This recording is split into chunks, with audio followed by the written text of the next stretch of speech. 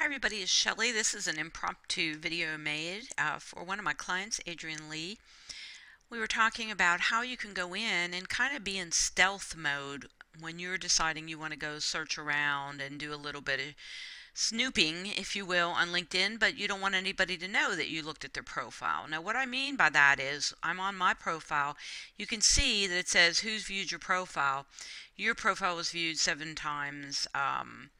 And if I scroll down, you can see some people are totally out of the closet.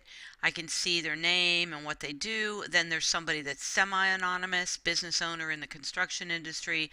And then if I scroll down, just LinkedIn member, that person's totally anonymous. So how do you do that? Well, you go into your little icon up at the top right, click on privacy and settings, of course sign into LinkedIn.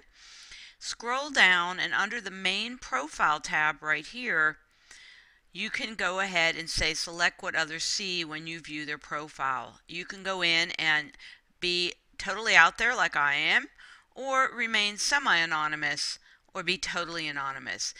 If you're going in and looking around, you might want to remain totally anonymous, but do know that if you're totally anonymous, then you might not be able to see some of the stuff you want to see. So it's kind of like show me yours, I'll show you mine.